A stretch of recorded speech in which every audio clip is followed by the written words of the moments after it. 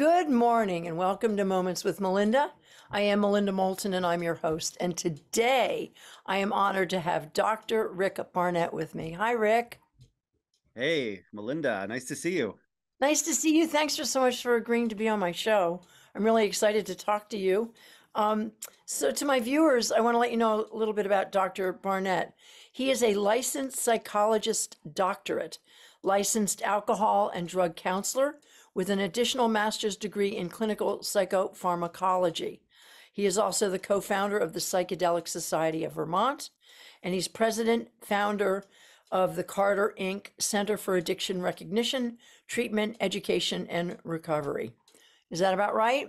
That's correct. Yeah, you got it. All right. Wow, that's a lot, Rick. Well, let's start at the beginning, which is always where I like to begin. Share with my viewers a little bit about who you are, where you hail from, and a little bit about your past. Yeah, born and raised in Stowe, Vermont, where I am right now. Native of Stowe. There's not many of us here.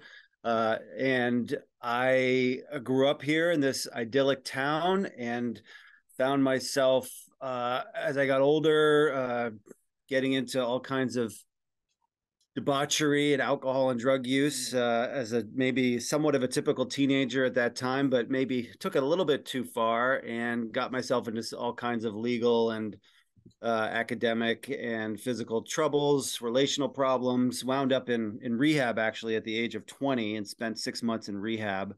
And then that launched me into a journey of recovery, and was able to finish my college education as a part of being sober and in recovery, and went on to get a doctoral degree and another master's degree. And eventually I had moved to New York City, believe it or not. For 13 years, lived in New York City, love New York. I was just down there this past weekend visiting, and I moved back to Vermont in 2005 to raise my family.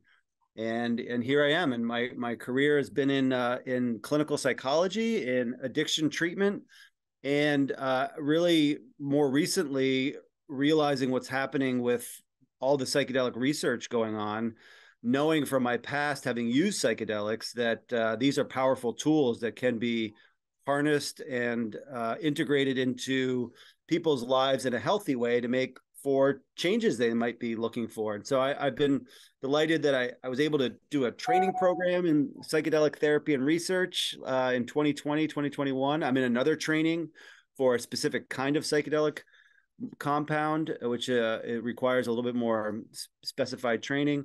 And I've been able to work with other healthcare professionals to try to bring in this new psychedelic paradigm into our culture in a safe and effective way. It's been an exciting ride. It sure has been. It sure has been, Rick. So my next question was going to be about what inspired you to get into the field of addiction treatment, and I'm assuming that it had to do with your own period in your life when you were addicted. Correct? Probably that's what Yeah, inspired you to get into yeah, the. exactly. I wasn't sure what I wanted to do with my life. I got sober when I was 20, and I had already an interest in psychology. And I felt at the time, believe it or not, I felt it was kind of a cop out if I were to go from this person who was addicted to going into recovery and then working in the recovery world. I was like, that's too easy. It's too basic. Like, why would I just want to devote my life to dealing with addiction when I've been dealing with myself, and I've got my own recovery story? But that thinking changed because I realized that addiction is really something that is potentially inherent in all of us. We all have the potential to develop an unhealthy relationship with our thoughts, with behaviors, with substances. And it really didn't feel like I was sort of backing myself into a corner by focusing on addiction, because it's such a widespread problem. So I sort of fell into it because of my own personal history, and also my fascination with psychology, behaviors, human relationships, and Sociology. Well, sociology. it's so interesting that you were young, you were 20.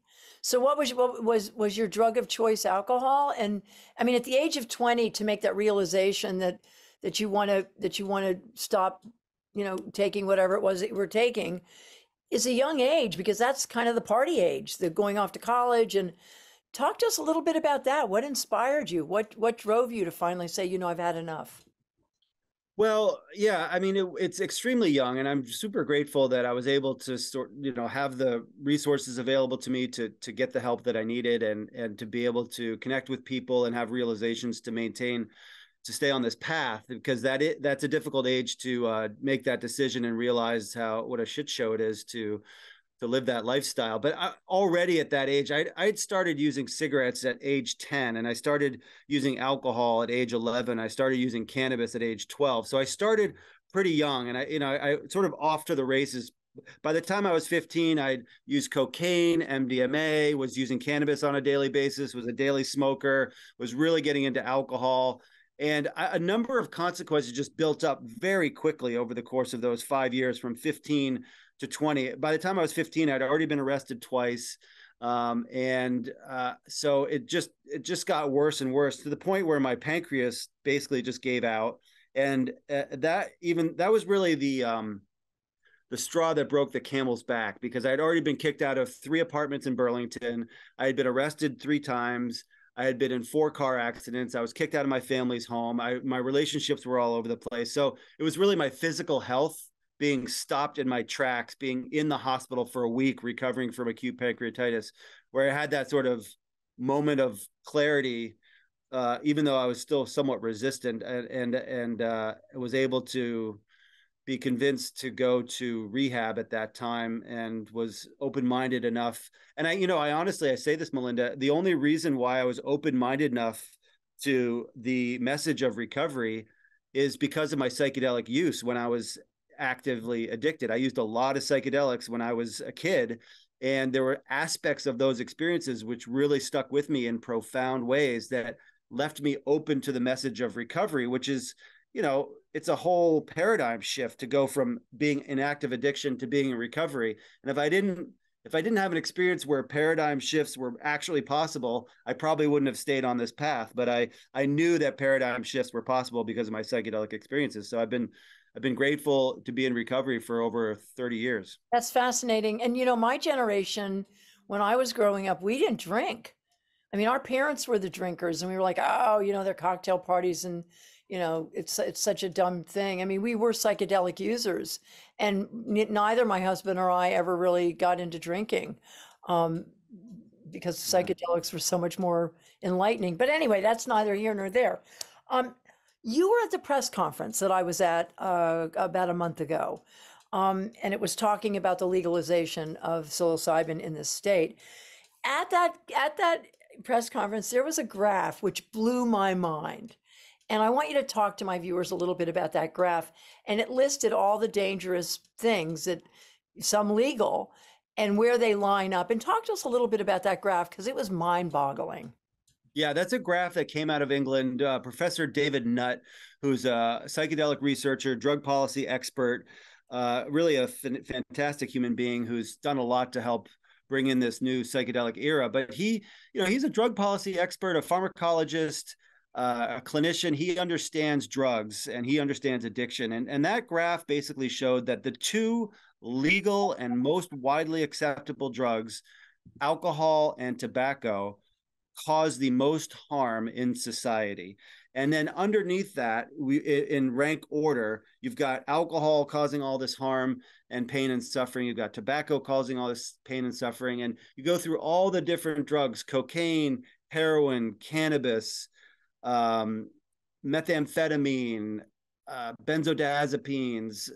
Then we get into some of the other drugs like morphine and codeine, and then off down to ketamine and LSD and MDMA. And at the bottom of the chart, you have psilocybin mushrooms, which is this tiny fraction of the population, and tiny fraction of harms done from psilocybin. And yet it's a Schedule 1 drug, deemed by the federal government, like cannabis, ironically, to be of no medicinal value, no medical value whatsoever, and a high potential for abuse. And we both know that that's not true. Psilocybin does have medicinal value, and it does not have a high potential for addiction. So, that was at the bottom of the charts. It's a really fascinating It was chart. extraordinary. And what blows my mind is when you go up to Burlington, there's wine bars and breweries and whiskey bars every other doorway in our towns. It's just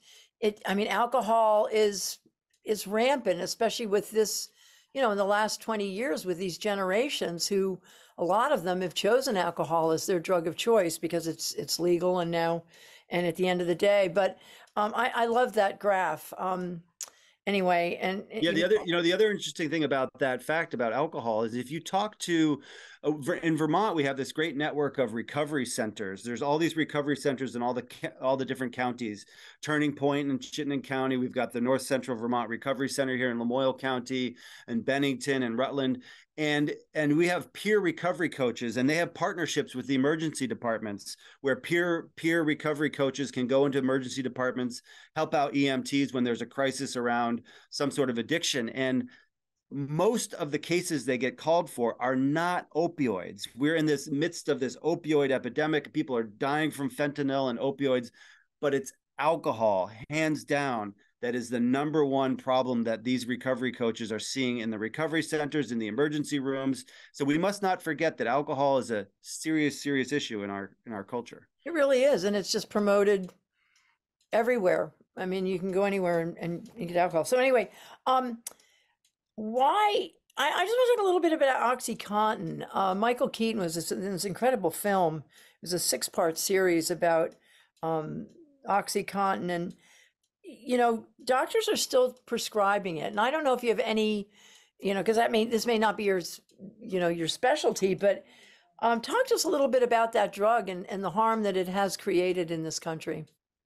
Well, there's a lot to be said about that, and I would consider myself somewhat of an expert on the subject. I've been engaged in discussions around the opioid epidemic for quite a number of years with a lot of experts in the field from all over the country when it comes to this. And it's a very thorny, difficult issue. And when it comes to OxyContin, that drug in particular is so well known because it was in the late 90s when there was this pain campaign, so to speak, this national pain campaign to try to better address pain in our patients. And OxyContin was put forth as this non-addictive new opioid that was originally just for really intense cancer-related pain in oncology. And then it was broadly promoted as a good tool for non-cancerous pain, just generalized pain, and promoted by the pharmaceutical industry in partnership with various medical organizations to try to reduce the suffering from pain people had.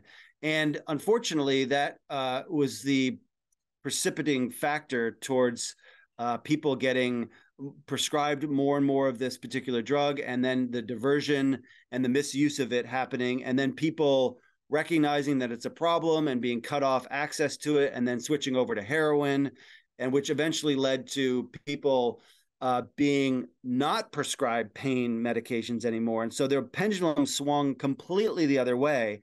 And even 96-year-old people with severe cancer pain or people with chronic medical conditions were being forced to come off of OxyContin because it had gotten such a bad name 20 years later.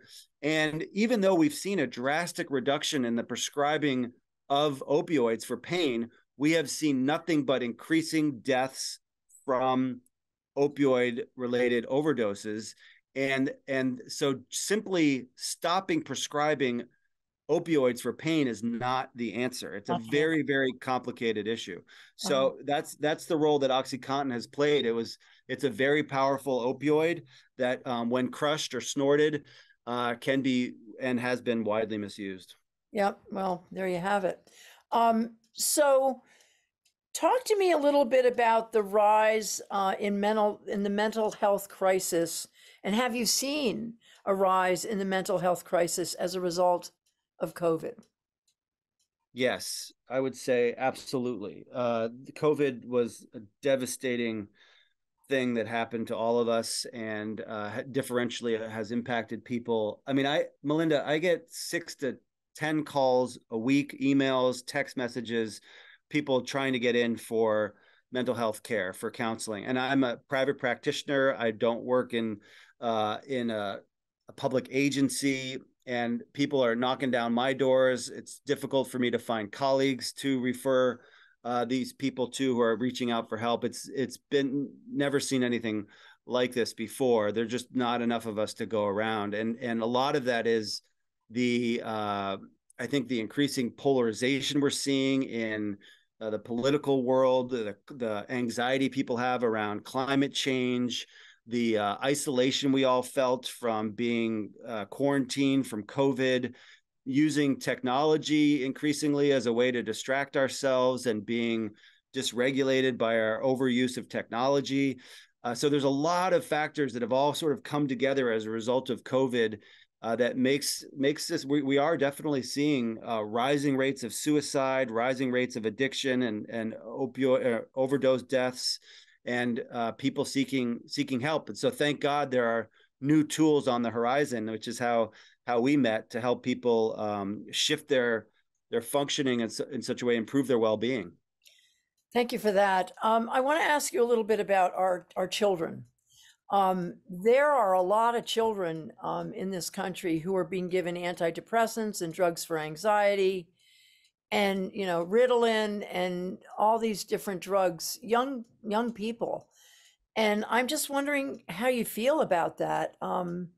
That if things aren't going the way that, and it causes anxiety, that these children are being given pharmaceuticals to deal with their anxiety. And there are side effects to that coming off of these medications can take a long time. Where do you land on that?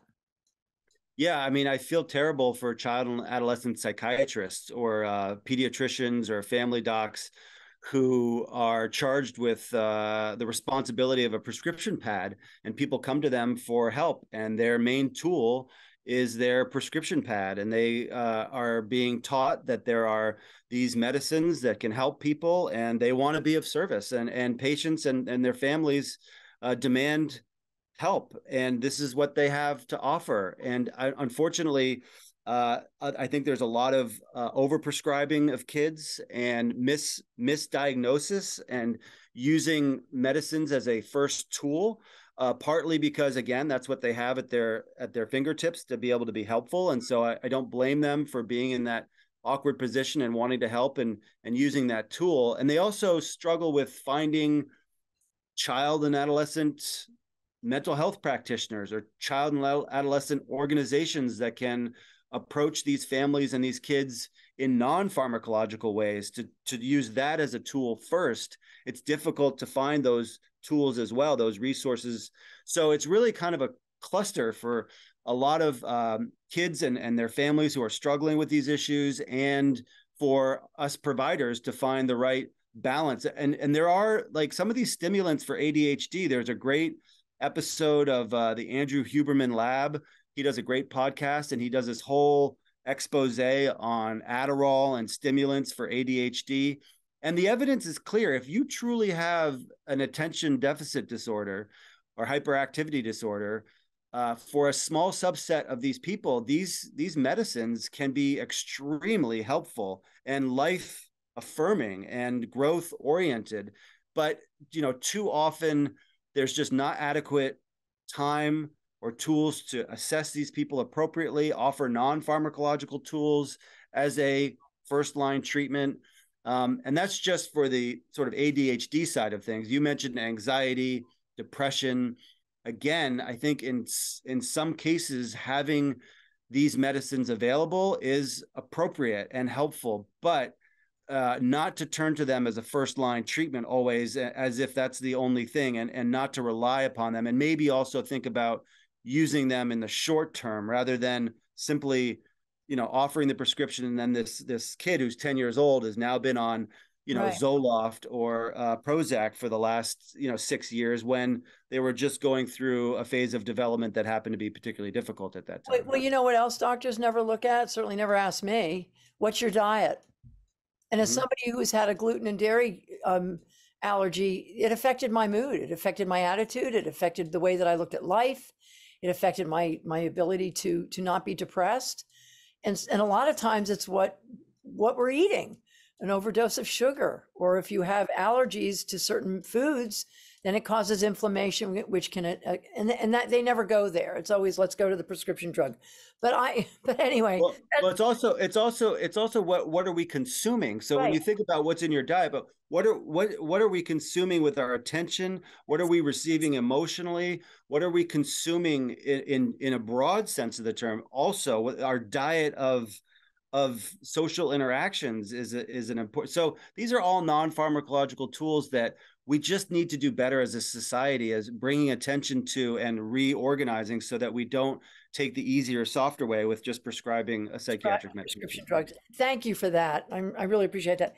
So we're going to talk about natural ways to treat mental difficulty for human beings, and let's move right into your powerful work on psilocybin treatment. Let's explain. I mean, a psilocybin. What is a psilocybin to my viewers, and so explain that, and then also talk a little bit about the human health and well-being in using psilocybin in the treatments for mental health. Yeah. So psilocybin, for your viewers, most people know what psilocybin is, but it's the active ingredient in what's called magic mushrooms, psychedelic mushrooms. Psilocybin cubensis is the technical name. And it's basically a tryptamine, which is a type of psychedelic drug or a molecule that can interact with the brain in such a way to produce experiences that shift our senses, our sights, our sounds, taste, touch, how we experience ourselves, our perspective of the world, of other people, our connection to nature. It basically affects our receptors in our brain and produces an experience that shifts our worldview in so many different ways, shifts our understanding of our emotions.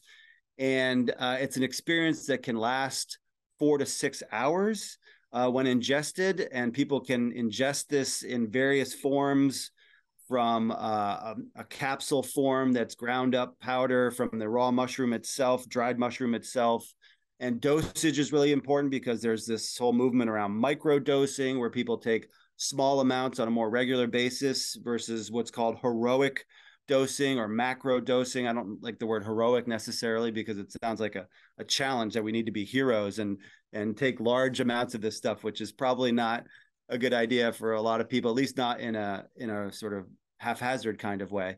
So there's dosage, and yeah, it's a really powerful tool to help people maybe look at themselves or experience the world differently in a way that no other molecule that we have available currently can do. And these are intense psychedelic experiences that, as it's being rolled out in the research and eventually into a clinical practice, it's done in a very curated way. In other words, there's a whole process by which somebody maybe comes in for a consultation and they're described some of what we're describing right here.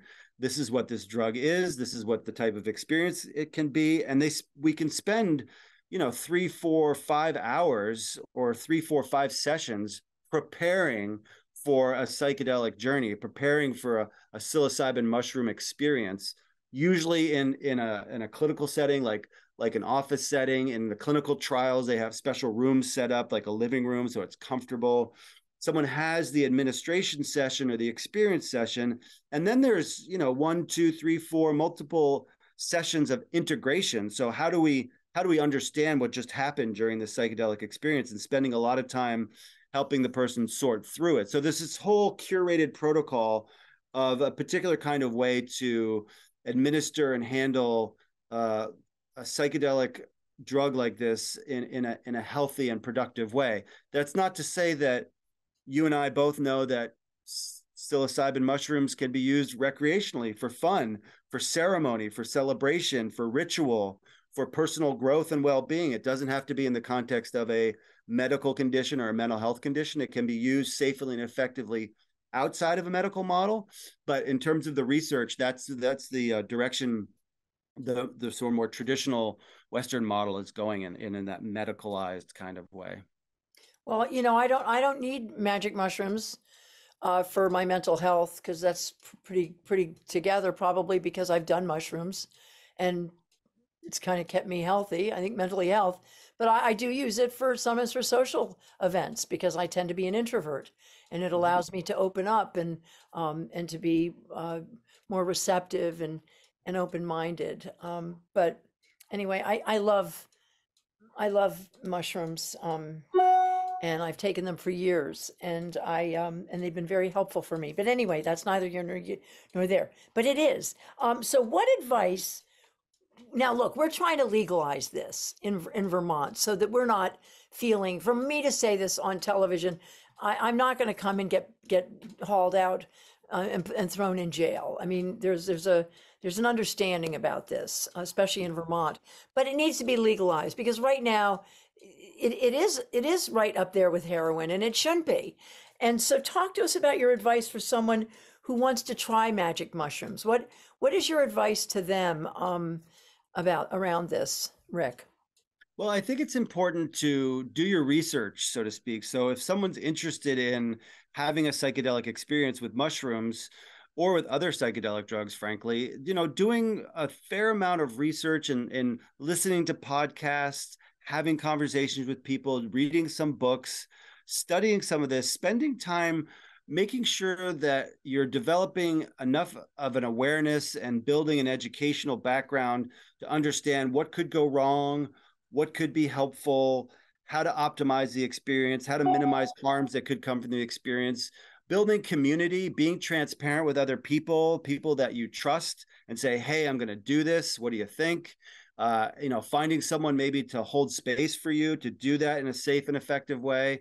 Learn from the experts, learn from the material that's out there, and how to have a really good experience with it, even though at times it can go sideways. At the higher levels, some of these experiences can be quite challenging for people. So if you're gonna do it, make sure that you're aware that some of it could be difficult, and having strategies there, like another person available to sit with you who's not on mushrooms necessarily, who can hold your hand and walk you through something difficult that might come up.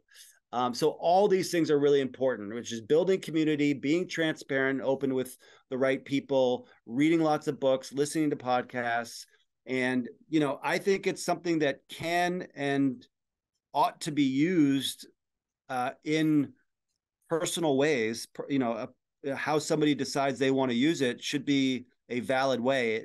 Just waiting around for a medicalized model so that you can be prescribed a pharmaceutical version of the psilocybin mushroom to be taken in an office with a licensed healthcare practitioner. Like, I get it. That is a model. That is an important model. It makes a lot of people feel safe, but that is by no means the best or only model that should be put out there, which is why we've been working in Vermont to try to first decriminalize psilocybin so that people can grow and possess and use and share their own mushrooms for the purposes of recreation, for the purposes of celebration, for the purposes of healing, for whatever reason they want to, and not live in fear that the cops are going to come in and arrest you for having 4 ounces of mushrooms sitting in your refrigerator. That's not something people need to live with. It just doesn't make any sense. Eventually getting to a commercial model like we finally got to with cannabis here, that would be great. So then you have a regulated product that you can go to the store and buy your micro doses or buy your macro dose, whatever amount you want. That would be great. But I think starting with removing it from the list of illegal drugs in the state of Vermont would be a really good first step. That's what we were working on this last fall. Absolutely, that's where you and I met. Was Yeah. speaking out down at the legislature and in committee. Well, I agree. Nobody needs to do mushrooms and feel paranoid. That's like the last thing you want to feel. So let's get this bill passed. And I think it would have passed this year if there had been more time. I Yeah. really do. But at the end of the day, I think it will pass by the end of the next session next year. Now, you were holding a summit, a retreat, which I have my tickets to. It's the Soul Quinox Summit, and it is a summit focusing on psilocybin. I titled it the Psychedelic Retreat, and it's in September, I believe, and I'm going to be going to that. So with that in mind, will you eventually be able to train more folks? I would like to be trained to be a magic mushroom therapist. I personally have been helping some friends, and but not in a therapeutic way. But I would love to be able to get certified in Vermont. Will that ever be available to people like me who want to take it a step further to actually help people? I really hope so. That's part of the goal with the bill that we were working on. That it set up a psilocybin therapy advisory group, of which I would hopefully be a member of, and that would set up, hopefully, be able to write a report to the legislature recommending setting up a system whereby licensed or unlicensed people can take a training program and learn all the basics of how to hold space for people and to be able to do so in a legal and safe and effective way, whether it's at a facility or a particular geographic location, or in somebody's home. However that gets designed, that's what's happening in Oregon. Oregon passed by ballot initiative. They have a model there that's being set up now, and it's in operation, where they have licensed facilities, so specific licensed brick and mortar buildings, where people who are not licensed healthcare practitioners, but who have undergone a minimum of something like 80 hours of training with an experiential aspect to it. So they've done the mushrooms themselves, and they have the qualifications to sit with somebody, and you don't have to have a mental health diagnosis to access it. In fact, that's a rule out. Like you can just come for personal exploration, spiritual growth, whatever it is, for creativity purposes, and have a session. So I'm hoping to set up an improved version of that here. We're hoping to do that in Vermont, where, again, I think all paths are so important, Melinda, and the medical model is important, but so are all the models that exist outside of the medical model. So we need to be sort of all encompassing. We don't need to sort of, just, dig our heels into one approach only. That's not good for anybody. No, no, we have to be multifaceted. And a lot of my friends in my day, they went to jail and they spent time in jail for pot and for mushrooms. And I'm just glad as a 73-year-old woman that my generation is getting a little bit of notoriety, that yeah, maybe we were on to something and we didn't deserve to be thrown in jail for what we were on. So I have a big smile on my face. I'm not on mushrooms, but I have a big smile on my face because this is important to me and it's important to my generation. So thank you for your time, Rick. It's been an incredible pleasure to get to know you. I'm so excited to be with you for 3 days at your summit. And I hope someday that you and I can take mushrooms together and spend a day walking Mount Mansfield and just spending a lot of time together. And I look forward to that. So I want to thank you for your time. Thank you so much. I would love that. That would be fantastic. I think it's going to happen. So let's keep working at it. Let's hope by next summer you and I can take that little hike. And to my viewers, I want to thank you for joining us with my time here with my friend. And I also want to let you know that I will see you next month. And in the meantime, have a beautiful summer. We're so glad it rained. And to you, Rick, take care, and I will see you soon. Thank Okay. you so much. Okay. Thank you. Bye-bye.